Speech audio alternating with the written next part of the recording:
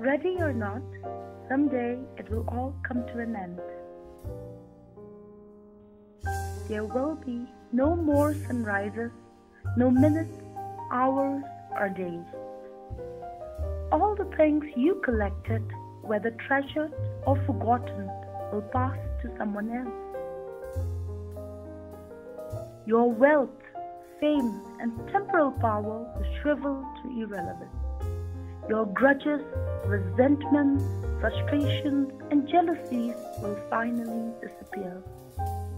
It will not matter what you owned or what you were owed.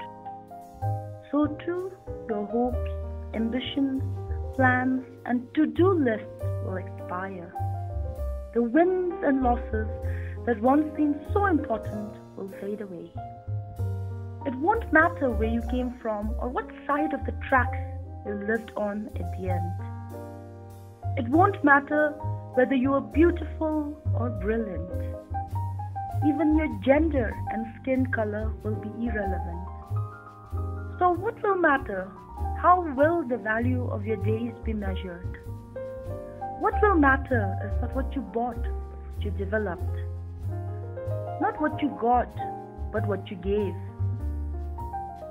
What will matter is not your success, but your significance. What will matter is not what you learned, but what you taught. What will matter is every act of integrity, compassion, courage, or sacrifice that enriched, empowered, or encouraged others to emulate your example. What will matter is not your competence, but your character. What will matter is not how many people you knew, but how many will feel a lasting loss when you're gone. What will matter is not your memories, but the memories of those who loved you. What will matter is how long you will be remembered, by whom and for what.